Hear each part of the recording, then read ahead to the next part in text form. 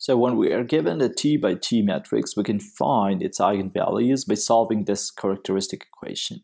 So let's construct this equation first of all. In order to do this, we need to find this matrix, so which is going to be the A, which is 4, 1, 1, 4, minus lambda, which we don't know yet, multiplied this identity, which should be the same size as the A matrix, which is 1, 0, 0, 1.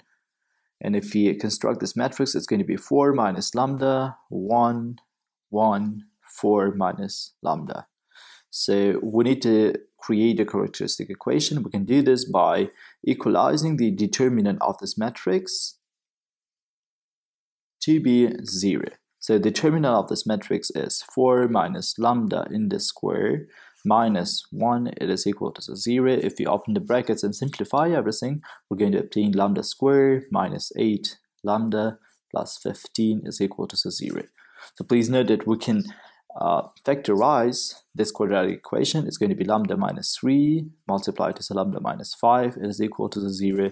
It means that the first eigenvalue of this matrix is equal to 3, that the second eigenvalue is equal to 5. So please note that the eigenvalues are very much connected with the matrix A.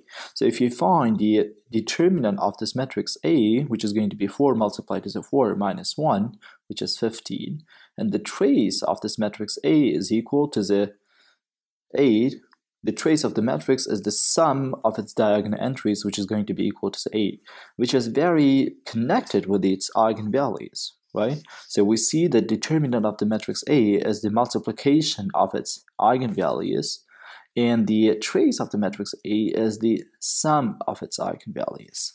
And we can use this equation without solving the roots of the quadratic equation most of the time.